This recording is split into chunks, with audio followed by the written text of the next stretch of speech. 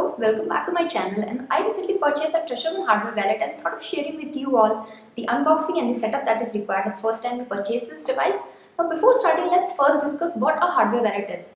Now hardware wallet lets you manage your private keys securely offline. Now often there is a misconception that wallets are used to store your cryptocurrencies, which is in fact not true. Now in case of Bitcoin, all coins are already present on blockchain in the form of transaction output. Now when I say something like my wallet has received a Bitcoin, all this means is that my wallet detected a transaction output that can be spent using the keys controlled by my wallet. Okay, when you typically want to transfer these cryptocurrencies, you sign transaction using your private key, thereby proving the ownership of these cryptocurrencies. Now in this whole process, your private keys are never ever shared. Now you might have a question, if private keys are never ever shared, how can other people verify that I am indeed the owner of this cryptocurrency? Now this is the beauty of cryptography, and I am not going to go into detail in this video as to how transaction works, how they are verified, how wallets work. Let me know in the comment if you want me to create a video on these topics. Now in nutshell, all you want to take away with this is always safeguard your private key, never ever share it with anyone. And in the case of Trezor One hardware wallet, as we are going to see when we set up the wallet, we get a recovery seed. Never ever share that recovery seed with anybody, because with that recovery seed, private keys can be generated. Now there is one more misconception along this hardware wallets is that if you lose this hardware wallets, you are going to lose all your cryptocurrencies. Now this is again in fact not true. When you set up this device, you do two things. One is you set up a pin, and second is you get a recovery seed. If someone stole this device from you, they cannot steal your funds because they don't know the pin set by you. And the second thing is that now if you lose this device, you can regenerate your keys using the recovery seed and transfer it to another hardware wallet. Okay, now let's come back and discuss what we are going to do in this video. First, we are going to unbox this Trezor One hardware wallet and see what all comes along with the device. After that, we'll also see how to set it up the first time receive this device. And then we are going to send and receive some Bitcoin. Thereafter, I'll also show you how much cost did I had to incur to buy this device. I bought it directly from Trezor.io website, and it is also recommended that you buy these devices directly from the manufacturer. Don't buy it from eBay and Amazon, because you don't know whether you are getting the authentic device or this device is already tempered and someone has already noted down the recovery seed earlier. Okay. So I'm residing in India and I had to pay some import fee to get this device. So I'll tell you exactly the total cost that I had to pay, including the device charges, the shipping fee and the import fee. Those of you who are not residing in India can skip that part. And also I'll give you the timestamp into the description so you can go to the sections that you want to watch. And let's start the video. Okay, let's unbox the Trezor One hardware wallet. Let me remove the cover.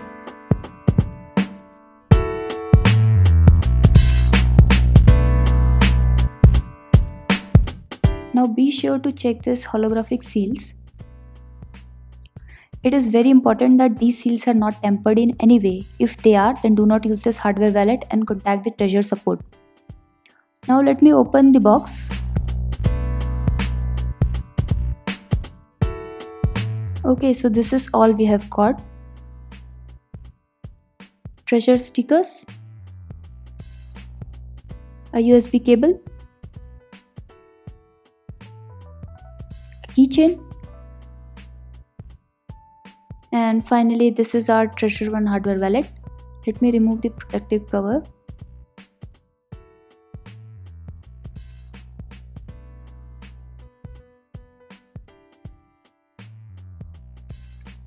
We have some more things left into the box. Let's see. Okay, so we have some more Trezor stickers.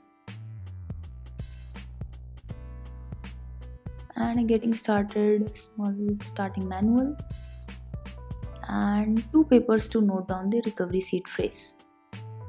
Now I have plugged in my Trezor device, and as you can see, it is saying welcome. Please visit trezor.io/start. Now go open up your browser and go to trezor.io/start. Now it is asking us for us to select our device, so I'm going to select Trezor One. Now this is very important. You must ensure that the holographic seal is not tampered with in any way on the box that you had received, as there is a risk that the funds owned by this wallet keys might get compromised. So be very careful and check it thoroughly. So we already did check earlier and it was not tampered in any way, so I'm going to continue to valid.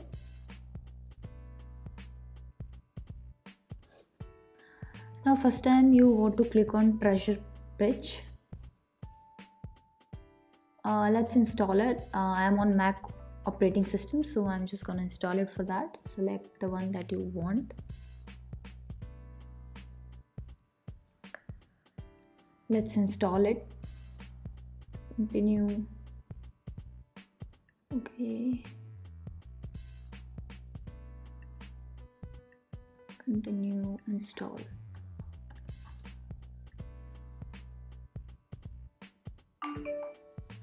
Okay, so it's installed now, and let's refresh the page.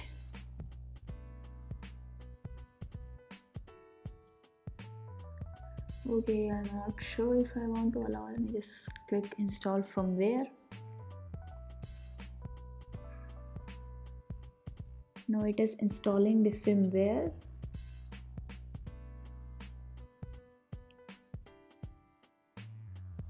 Now you can see on the screen, new firmware successfully installed. You may unplug your Trezor. So I unplugged it and again reconnect, asking us to create and valid. So I'm going to click on create valid.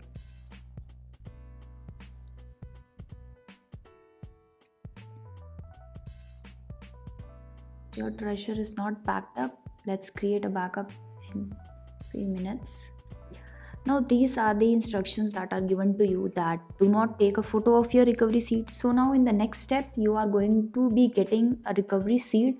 You must never ever share this recovery seed with anybody. Do not store it on your computer or anywhere online, that in any situation that get hacked. So it's the best idea to keep that somewhere safe offline.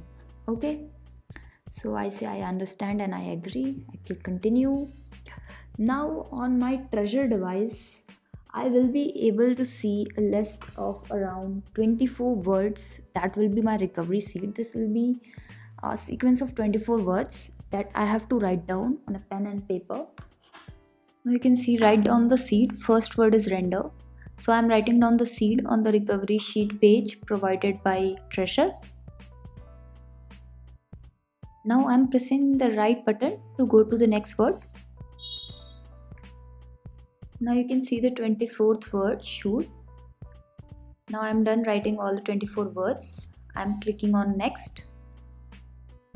Now it is showing me the first word again, render. So now I have to review all the 24 words. Now we have written down all the 24 words. So we have successfully backed up our device. Let's continue. Now it's gonna ask us to enter a pin. So before that, you have to confirm it into the device that you really want to set up a pin. Now I confirmed it onto my device. Now it's gonna ask me to set a pin, and it is also going to show you onto the device the numbers, so they correspond over here. So I am going to enter a pin now. Okay, now it is asking me to re-enter the pin. Now the digits on the device have changed a bit. Okay, now our pin is set. Now let's name the device. So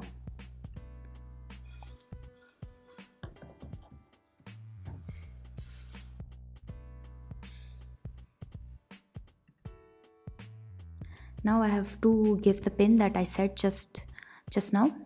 So again, the numbers will be displayed onto my Trezor wallet screen.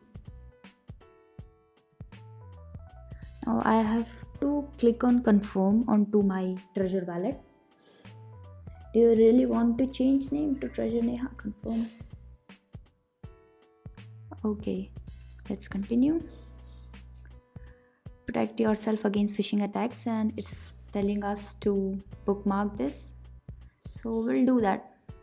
Let's go next.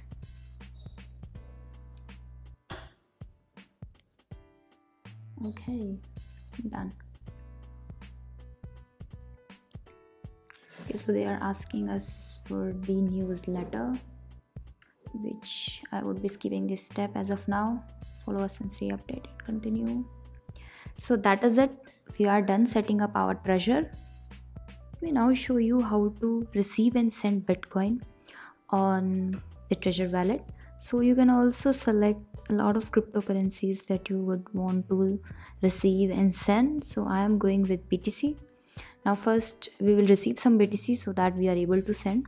So I'll click on show full address. Now it is going to say that check this address. So on your Trezor device also you will be shown the same address, and you basically have to click on continue on your Trezor device after double checking that this address is the similar one that is showed in your Trezor device.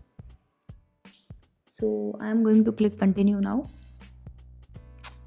Now you will see a barcode. You can scan this one.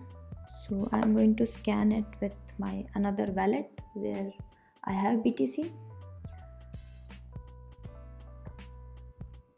Okay, I have placed a withdrawal request onto my another wallet.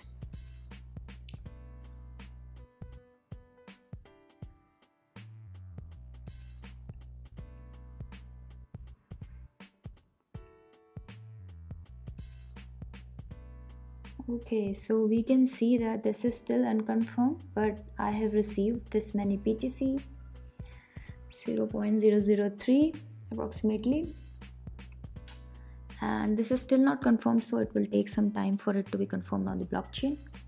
I'm going to show you how to send the BTC. So for that you will need the address of the wallet where you want to send it. So I have already pasted it on the clipboard. Now I'm going to send 0.003 and it is approximately 107 US dollars, as you can see here, and I'm going to keep the fees as very low because I'm in no hurry to send the BTC. Now let me click on send. You must be careful while selecting this address. This must be absolutely correct. You should always double check it, else this funds are going to be lost if you're not careful. I have double checked it. Now I'm going to confirm it.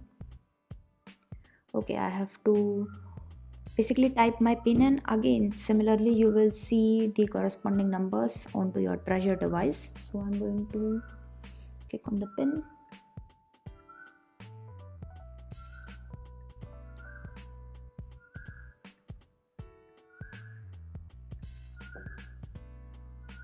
Confirm transaction output on your device. So on your device again you have to click on confirm to send it to this address.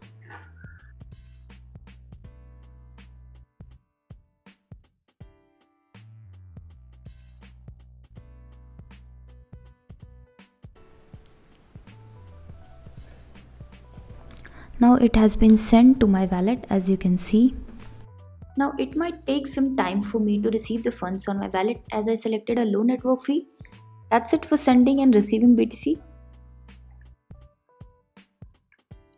So I had to pay 48.76 euros for the device, 21 euros shipping price, which came out to be total of 69.76 euros, which at that time in the currency conversion came out to be about 6079.03 rupees. I had to pay an import duty of 2602 rupees and a total GST of 649 rupees, which came out to be about 3251 INR. And the total cost was, including the device fee, shipping fee and the import fee, 9330 rupees approximately. If you have been watching till now, thank you so much for watching. Please leave a like for the YouTube algorithm and also subscribe to get all my notifications. Also follow me on social media handles like Instagram and Twitter. And I'll catch you in the next video. Bye bye.